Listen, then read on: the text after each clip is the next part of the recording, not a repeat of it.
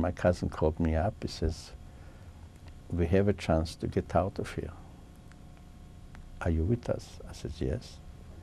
And that's how we arranged through the Japanese consul a visa through Japan, transit visa. We had a little bit of money from the work, and the people helped us.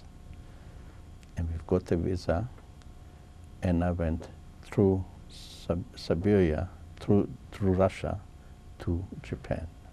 I understand that at the time that it was quite difficult to get a visa from anybody. How did you manage to get a visa from the Japanese consul? Very, very easily. I wouldn't say very easily.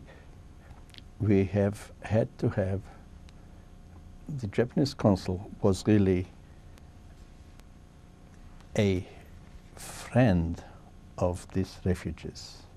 Was there any particular reason why he was so friendly towards you? Because he was a human, see, and he had a son which was very young, and I remember that because when I was there to get a visa, and he needed an excuse to get a visa, to give a visa.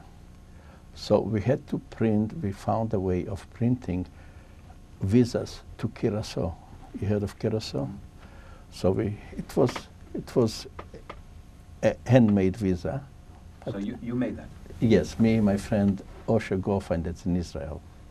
See, so we made a few visas, and when we came to him, he didn't care any good excuse. So he stamped his stamp, and that was it. He was very happy to do it.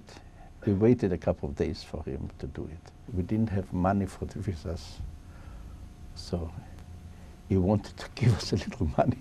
You know, it was very nice. We didn't need. He didn't take charges. He gave out about nearly 2,000 visas.